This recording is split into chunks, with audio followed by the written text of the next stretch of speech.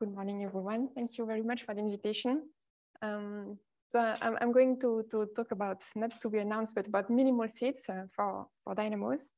And I will define the title, but first I would like to say that most I'm going to show is done with Paul Menix, who is a postdoc working with me in Nice, and Yannick Ponty, who is a colleague from Observatoire de la Côte d'Azur, whom you know.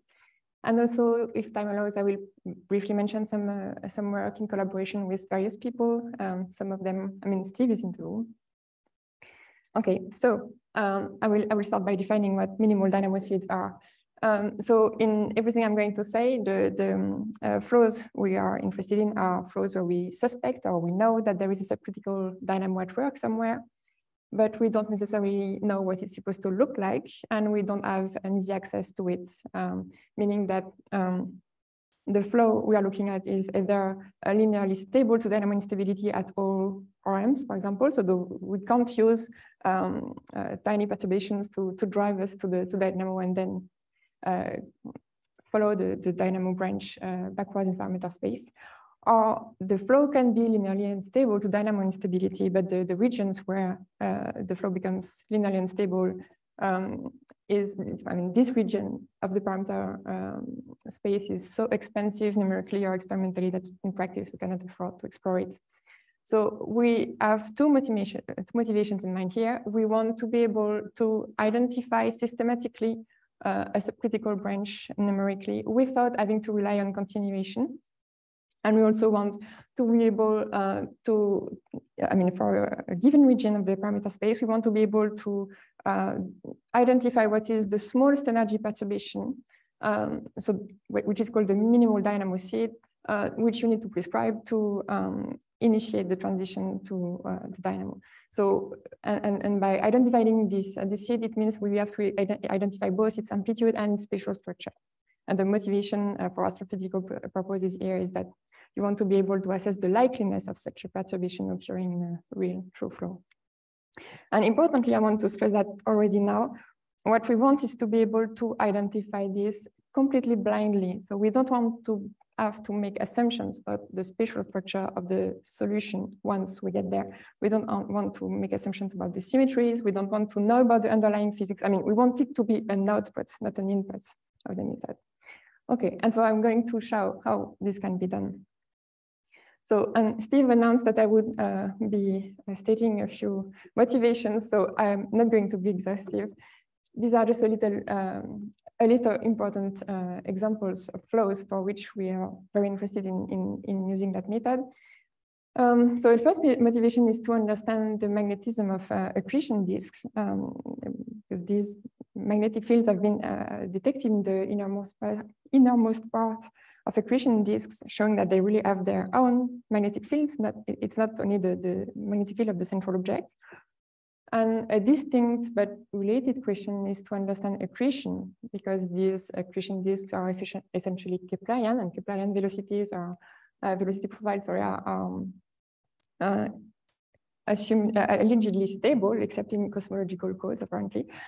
But when we estimate the transport of angular momentum from accretion luminosities, and if you want to model that transport of angular momentum using an effective viscosity, the effective viscosity you have to plug in is actually many orders of magnitude larger than the molecular viscosity.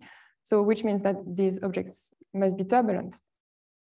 And so it is natural to look for subcritical dynamo mechanisms to explain in one shot the disk magnetism and the possible subcritical transition to MHD turbulence. So that's one of the motivations. Other motivations is to understand the magnetism of radiative stellar layers, which are stably stratified. So in these layers, we don't have an obvious source of hydrodynamic turbulence that could power a dynamo. And several observations actually point to the important role of subcriticality in these objects. One of these observations is the so-called magnetic desert, which is an observational gap that is observed in intermediate mass stars, massive stars, where the radiative layer is outside. It's located in the envelope, so it's easier to probe with spectropolarimeters. And for these stars, what is seen is that they display either very strong steady dipolar fields, which are fixed in time, or they have very weak or magnetic fields or no field at all, or at least no detectable one.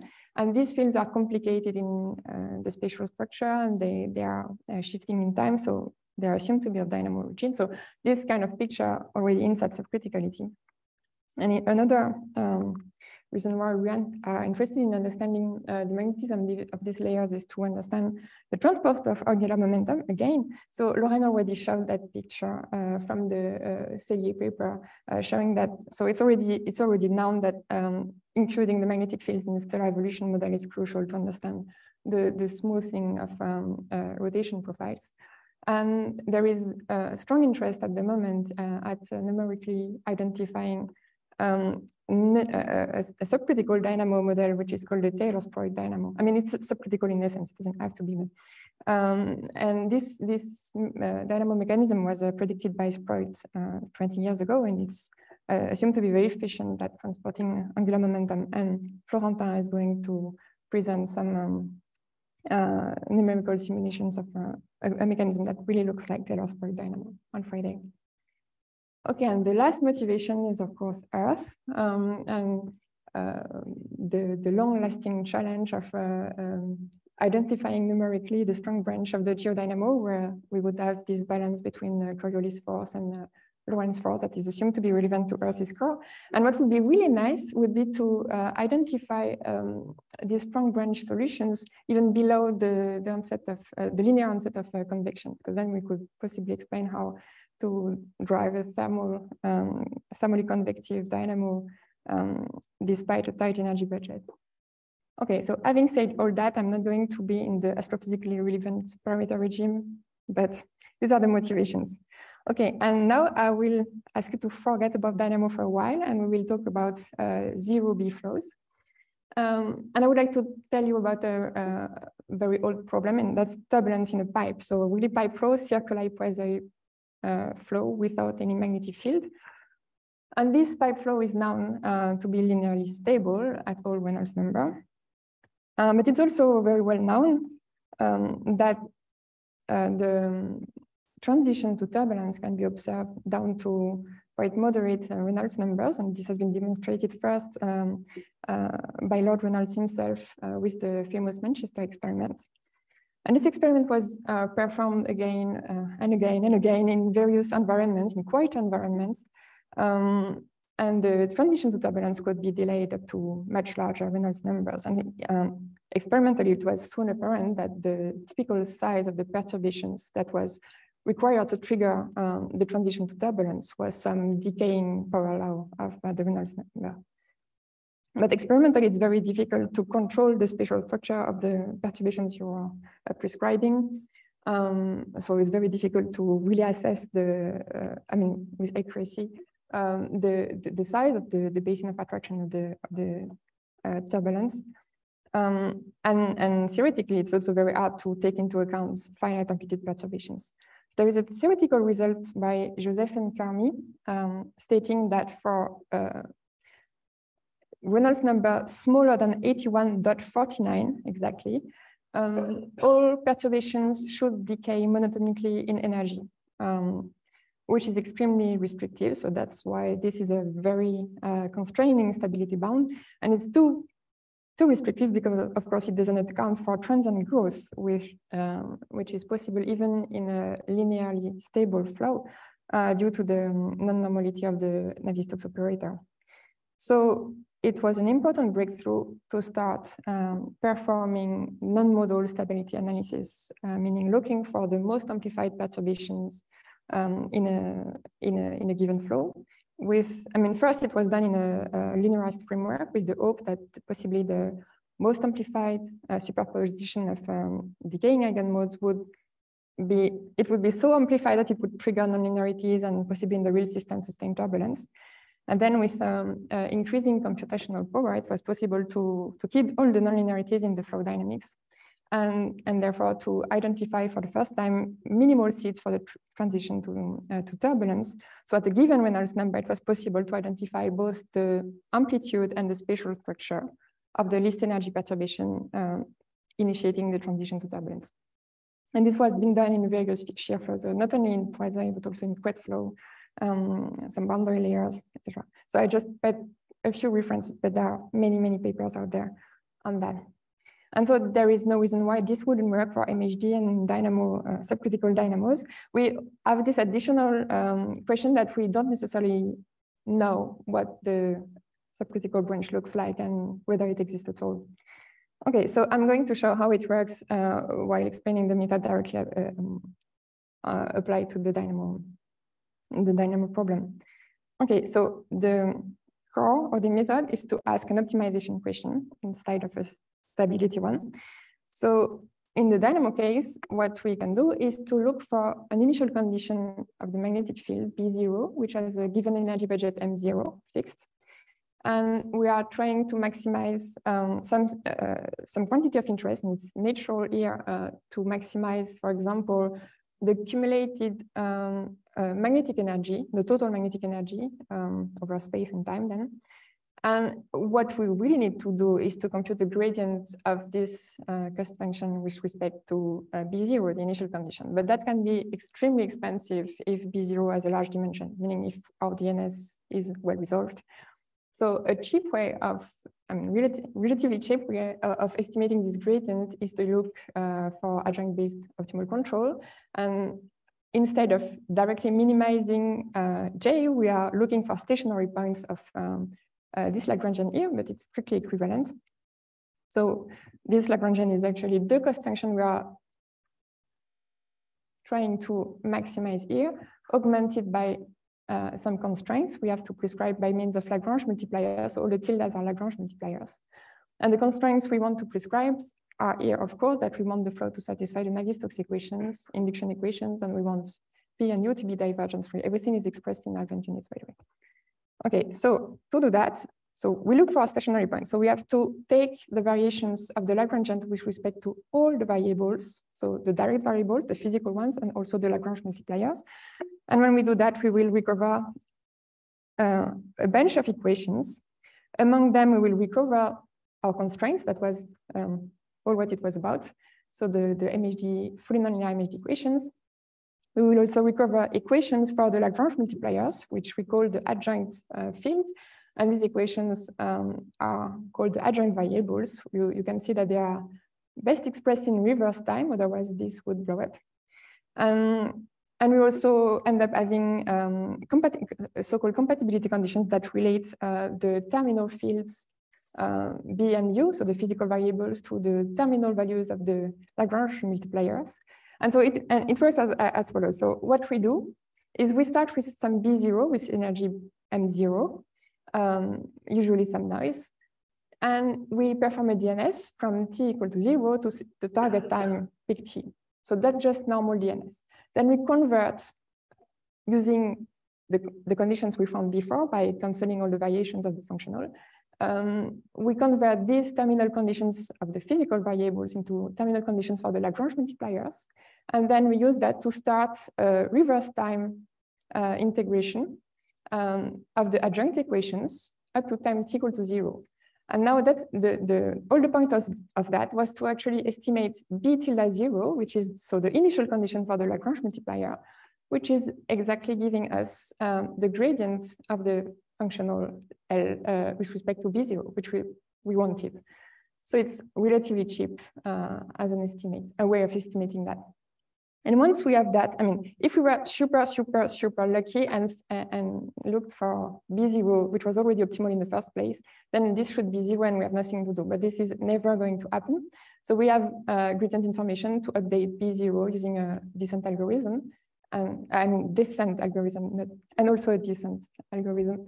And we update B0 until the procedure converges, meaning that this residual becomes small. Okay, so this is the adjoint-based optimal control principle.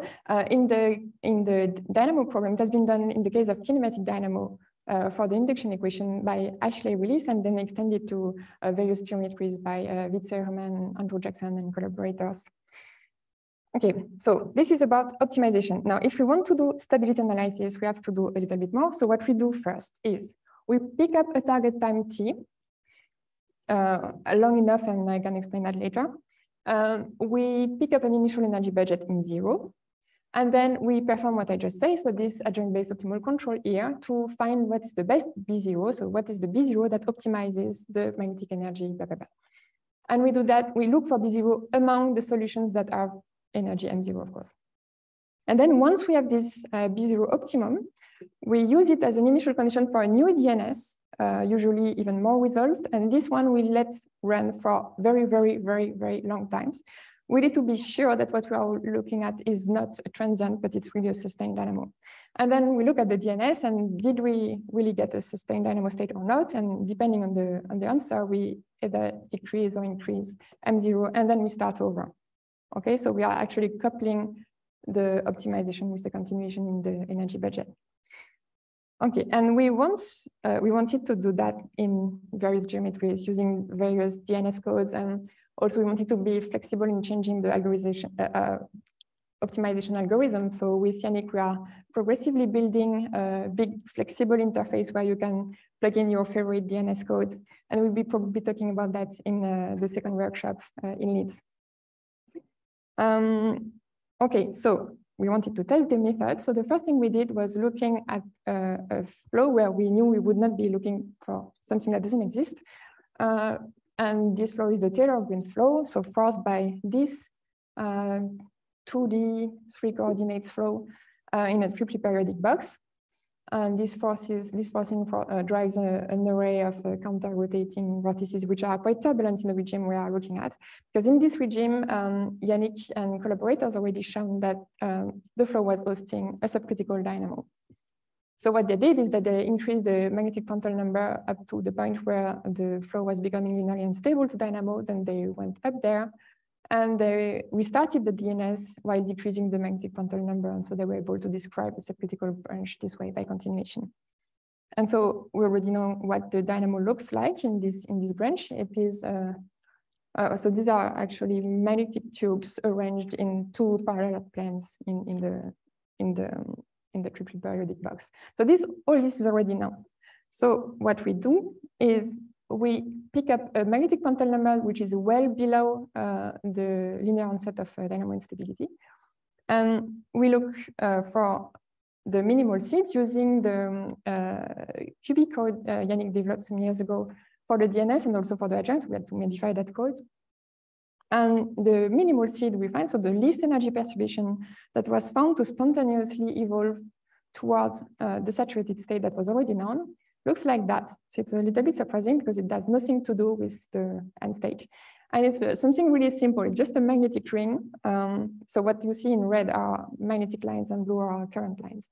So it's really a small magnetic ring that is very conveniently located.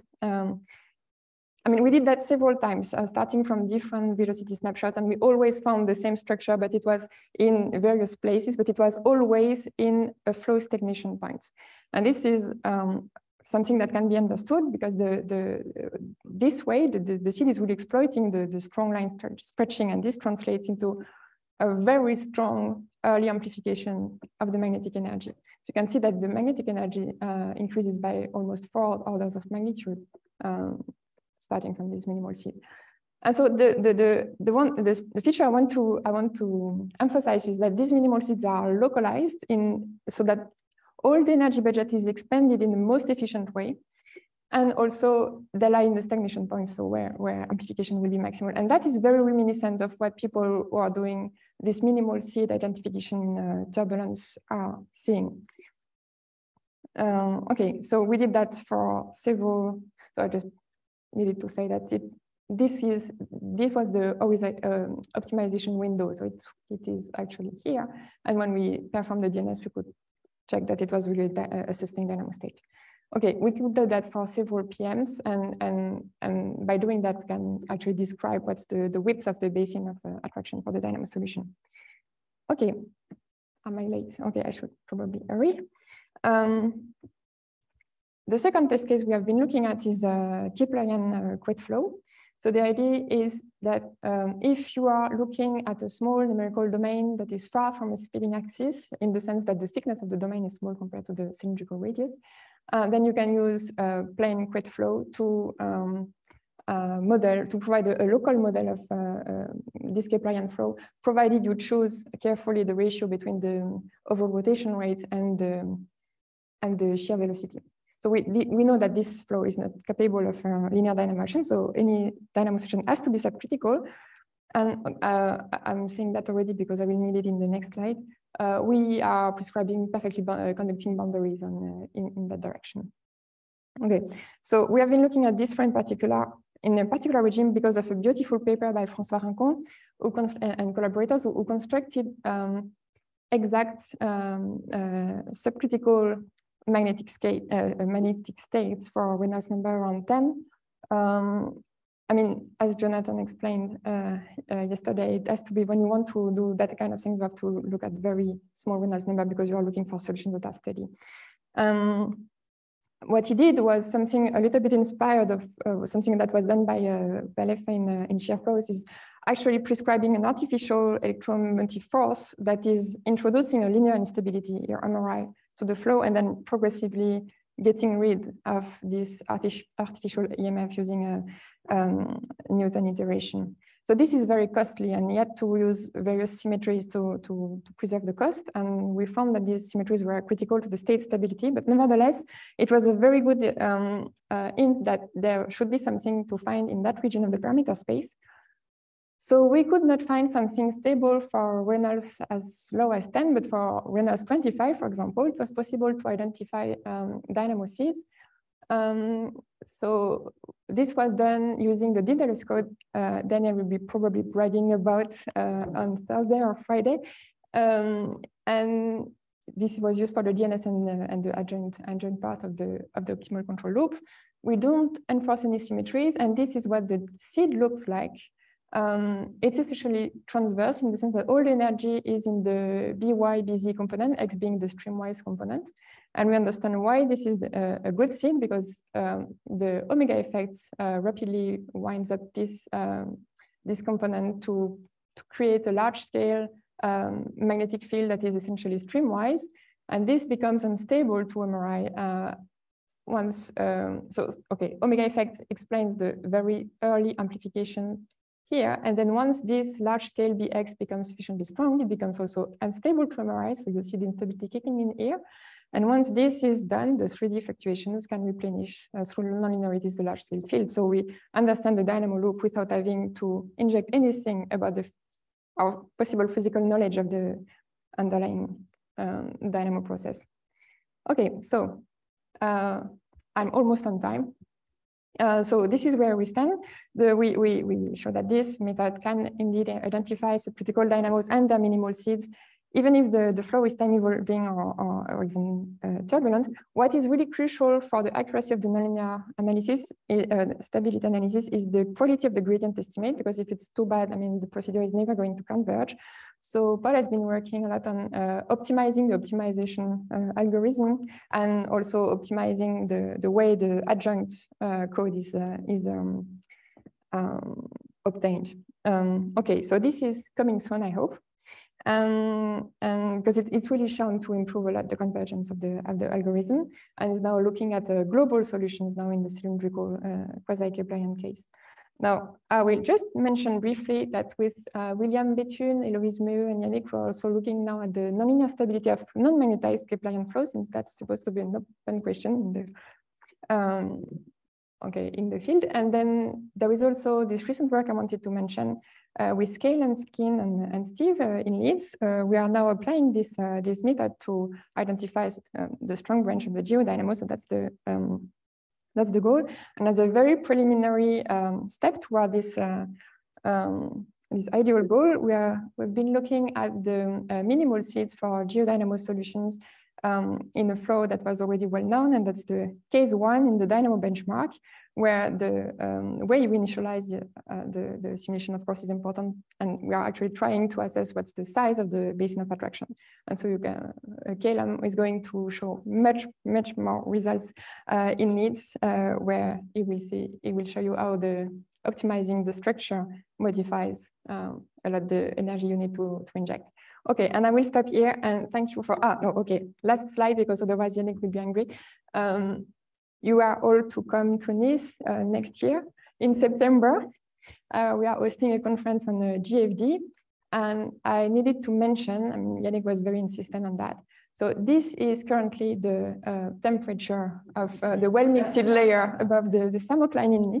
So it's almost 10 degrees higher than what we have here in the room, just saying. And this is Hotel Saint Paul, where the conference will be hosted. So come to Nice. Thank you.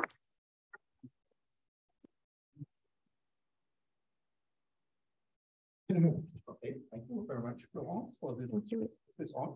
No.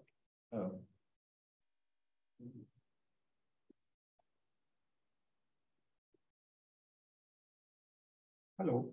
No, doesn't work anymore. One, it's two. Unmuted. Another mic is coming to you. Oh, a new one. Thank you. This is on. Okay, so questions to Florence?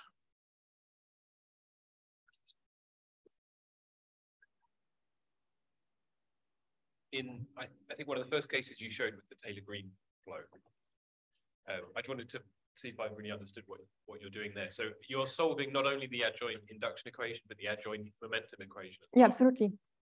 I wonder if you just did the simpler calculation of thinking of it, the kinematic phase, and you just solved the adjoint induction equation and found what's the sort of minimal seed in that sense. So what initial condition would grow kinematically as fast as possible? So you mean not the minimal seed, but the most amplified perturbation? Yeah, so basically what's the fastest growing eigenmode of the adjoint induction equation? Would it look anything like the minimal seed you've ended up with? I suspect that we would end up having the same thing as what we do. When we do the same thing, I mean, including the momentum equation, but in this area where it's completely pointless to do that, but you just have the faster growing mode coming up, you end up with something that really looks like that, very rapidly emerging, like the end states. So I don't know if that would possibly pop in. We have not been doing it, working on only the induction equation. It's just that I would naively imagine that if you want something which is going to grow as fast as possible, it's going to start out being kinematic. So why don't you optimize just for the kinematic problem before doing the harder task of optimizing for the non-linear problem? Yeah, but it still wouldn't tell you what's the minimal seed, because you still need to do something about the flow so that it can sustain after a while. So I'm not. We could compare, but. Okay, thank you. Yeah.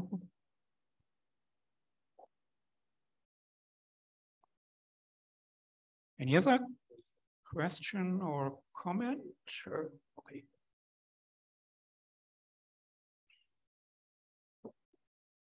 Physics, I'm not sure it would be localized. Have you tried using the adjoint looping for the when you have the radiative zone or in your stably stratified for the when we have what, sorry? Have you tried doing the adjoint looping for the Taylor-Sprue dynamo? No, but that's something I want to do. Yeah, definitely. It's a little bit more expensive, so we were going at easy problems first. Yeah. Especially because then I could get rid of the question I have sometimes about, yes, you are talking about Taylor-Sprue numerical models, but how likely is it in a real flow?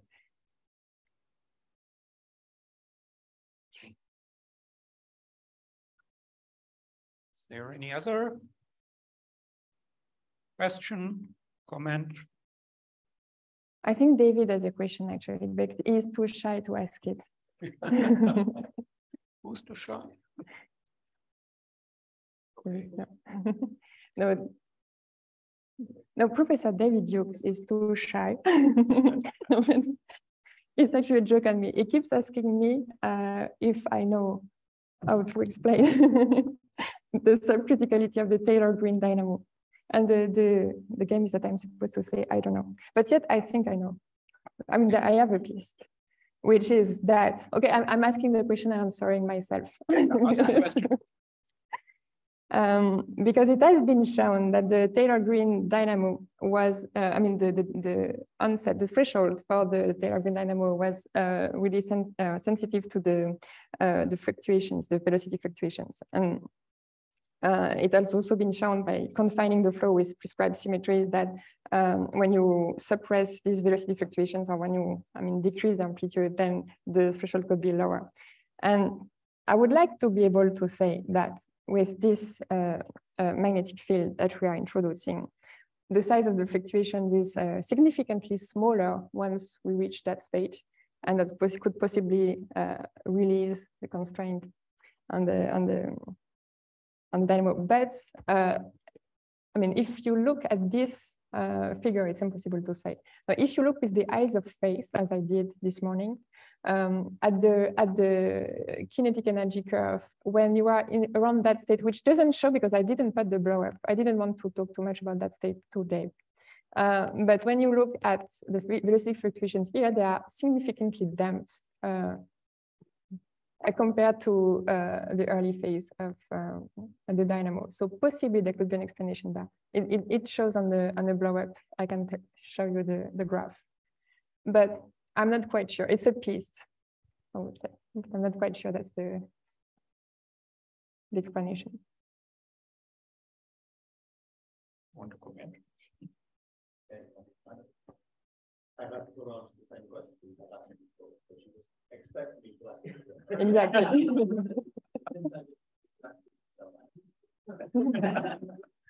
Yeah, that's very efficient.